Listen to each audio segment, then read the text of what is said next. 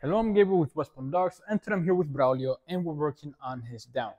What we're working on is keeping him down, not having him pop up. So as you see, we're outdoors, and here it can be a little more difficult because of the distractions that is going on. So what I have to do is the following: Braulio, get his attention. Braulio, down, yes. And now I'm gonna treat multiple times to teach him that stays implied. And to release, tap on the head, that word okay. And now if he wants, he can get up. That's very good. So I'm gonna do it again. Braulio, Braulio, down, yes. Now I treat, yes, stay, yes. Tap on the head, that word okay, and he's released. So again, I treat multiple times to teach him that stays implied. And as he gets better between treats, I'm increasing the amount of time. So do it again. Braulio, over here. Hey. So I want him in front. I don't want him by my side. But that's a good down. That's it. You get it. Braulio. Braulio. Down. Yes. Yes. Yes. Yes.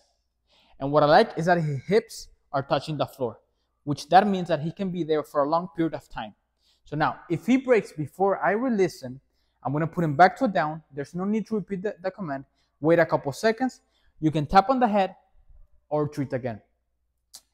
The reason we wait a couple seconds before we treat is because we don't want him to think that for breaking and going back down, he's going to receive the treat faster, because then he's going to manipulate us to breaking, going back down, and getting the treat faster. And we don't want that.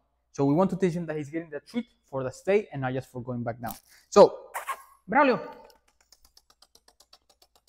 Hey, Braulio, down. Yes. Treat.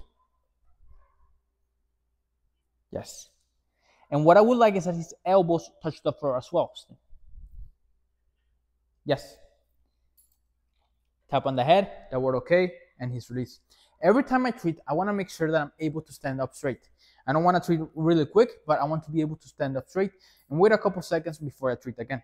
So this is very good. Braulio. Hey. So you can see, that's very good. Braulio. Braulio, down, yes. So now what I'm going to do between treats, I'm going to count to 3. 3 to 5 seconds. So 1, stay. So 1, 2, 3, yes. Now I'm going to treat again, stay. Now I'm going to count to 5 seconds. So 1, 2, 3, 4, 5, yes. Now I'm going to count to 3 seconds. 1, 2, 3, yes. I tap on the head, that word okay, and he's released. So this is how we're going to work on his duration, make it a little bit better. So after this, we're going to start focusing on having him down stay for a longer period of time. Then we're going to add distractions to make it a little bit tougher. But for now, this is very good from Braulio. Braulio, you did amazing, buddy. You did very good. You did amazing. Yes. Good boy. Hey, this way.